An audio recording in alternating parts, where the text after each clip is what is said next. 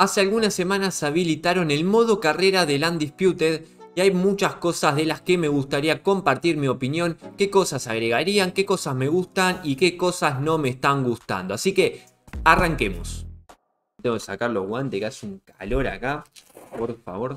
Bueno, la idea es que cuando edite esto ponga un gameplay de fondo, así ustedes también van viendo un poco de lo que es este modo carrera que hace poquito ya habilitaron dentro de este juego, que salió justamente en febrero del año pasado. Y eso quizás es la primera cosa que me gustaría comentarles. Dentro de la compu, dentro de lo que es PC, no había un juego bueno de boxeo, realmente no existían. Si uno entra en Steam y pone boxeo, te salen juegos bastante malos a simple vista. Sinceramente los otros juegos no los jugué, así que tómenlo con pinza todo lo que estoy diciendo, pero nunca hubo un juego hasta el momento como los eran los Fight Night. Esos juegos que estaban espectacular. El último había sido el Championship, que creo que había sido para PlayStation 2, ni siquiera habían salido para Play 3. Y hacía mucho la comunidad que le gusta los juegos de deporte, los juegos de boxeo, no tenía un juego tan importante como el Undisputed, que salió justamente hace un año, como bien digo. Y en febrero de ese año, del 2023, cuando lo vi dije chau, lo compro, porque encima estaba en fase beta, baratísimo el primer día, estuvo un montón de días en promoción y me lo compré bastante barato. Cuando arranqué a jugar el año pasado podía jugar peleas con los boxeadores reales que ya estaban. Había muy poquitos, nada que ver con la cantidad de boxeadores que hay ahora. Hay un montón de boxeadores licenciados en las distintas categorías.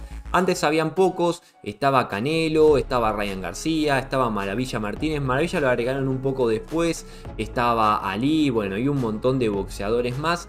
Y el gameplay era muy bueno, era de muy buena calidad, con muchos errores, como cualquier juego que sale a la luz. Y prometían también un modo carrera del que todos estábamos expectantes y era algo sumamente motivador para poder jugar. Entonces, de a poquito fueron habilitando lo que es el online hasta llegar ahora a lo que es el modo carrera. Como vieron en el canal, le estoy dedicando bastante al modo carrera.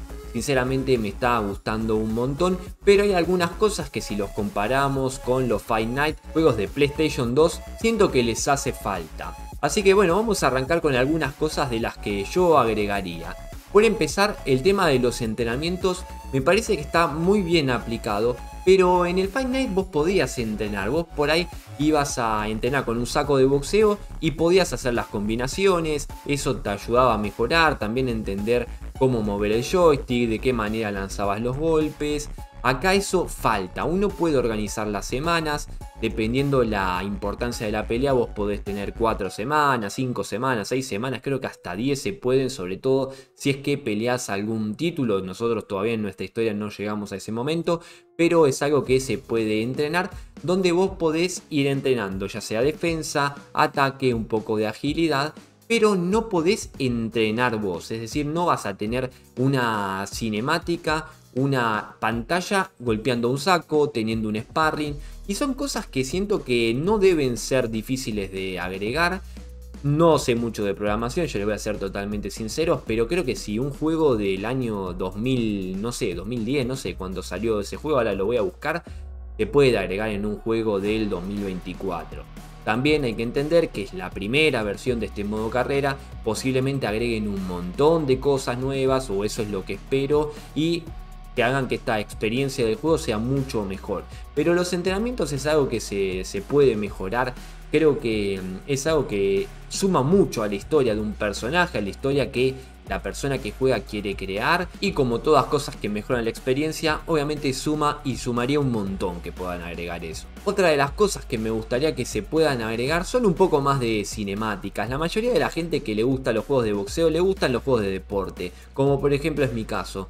A mí me gusta mucho el FIFA, el FC24, y si hay algo que atrapa en los modos carrera son esas cinemáticas. Cómo llega el boxeador al vestuario, cómo llega al pabellón, de qué manera está entrenando. Son cositas que tampoco deben ser difíciles de agregar, que también siento que suman un montón a la experiencia, y siento que todas las cosas que vayan mejorando la experiencia se puede hacer de una muy buena manera. Siento que también es muy importante entender la esencia de un videojuego de deporte, ¿no? Porque también he escuchado y leído comentarios de que es un juego repetitivo, que se repite, pero bueno, básicamente los deportes tienen reglas, tienen tiempos, tienen procesos y ya así como en el FIFA tenés que entrenar para jugar un partido el fin de semana, bueno, acá es lo mismo, acá tenés que entrenar para tener una pelea, después de la pelea si tenés lesiones te tenés que recuperar y después tenés que volver a entrenar para seguir peleando hasta poder llegar a algún título. Entonces esos comentarios mucho no los entiendo, no sé qué espera la gente que se queja de que el juego es repetitivo, porque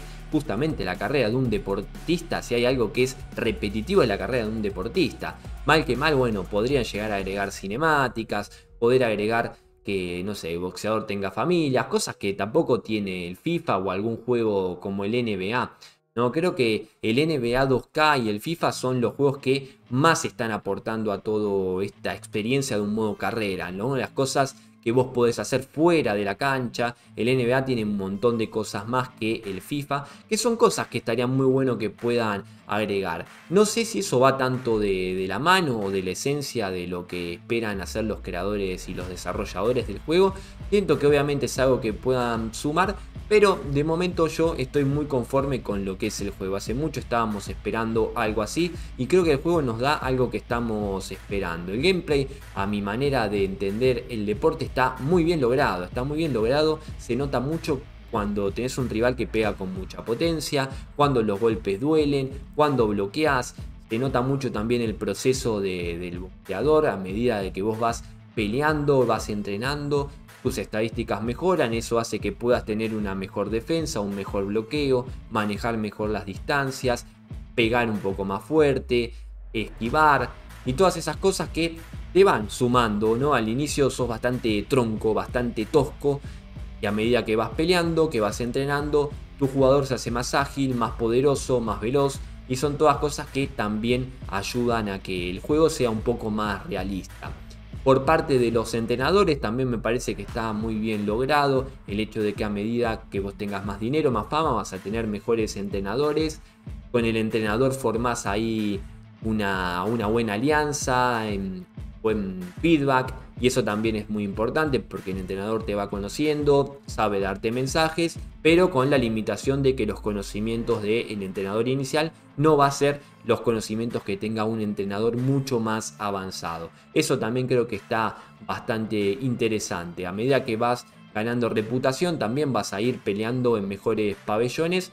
Eso también lo hace más realista. Nosotros de momento en nuestro modo carrera no estamos peleando en pabellones bastante grandes porque estamos recién iniciando en la carrera de nuestro boxeador Luis Enrique. También espero que el hecho de que hoy en día sea uno de los mejores juegos de boxeo o el mejor en plataforma de PC, que no achanche a los desarrolladores, que no se duerman en los laureles y que sigan creando muchas cosas. Y es porque es una empresa gigantesca a nivel de desarrollo de videojuegos. No tiene un juego específico de boxeo, sí de UFC, que es un juegazo y que tiene un montón de cosas que estaría bueno agregarle a este juego de boxeo. Está bueno que pispeen a la competencia, vean qué cosas tienen muy buena devolución por parte de los jugadores y que lo agreguen. Obviamente es la primera versión de este modo carrera. Yo espero que agreguen un montón de cosas a medida de que vaya avanzando este juego, pero ya de por sí yo estoy muy conforme. Así que a modo de conclusión, si vale la pena o no, a mi criterio, hoy que estoy grabando esto, lo estoy grabando el 20, posiblemente esto salga el 21 de febrero del 2024, sí vale la pena, es un juegazo, yo me estoy pasando bárbaro, ustedes siento que también, hay otros creadores que también le están metiendo muchas ganas a este modo carrera y siento que está espectacular, tanto a mí como a los que están viendo los videos les está gustando y los que tienen la posibilidad de jugarlos también lo están disfrutando un montón, por lo tanto considero que sí vale la pena. Obviamente me gustaría que agreguen todo este tema de entrenamientos, las cinemáticas y que pipeen a la competencia a ver qué cosas están haciendo y qué cosas estaría bueno agregar. Todo eso suma y mucho. Los voy a estar leyendo en los comentarios, pónganme ahí abajo qué cosas consideran ustedes que pueden agregar. Quién sabe, quizás algún desarrollador está mirando el video y dice, vamos a agregar esto. No lo creo, pero con tener esperanza no se pierde nada. Gracias amigos por ver este video hasta el final. Nos vemos en la próxima. Chao.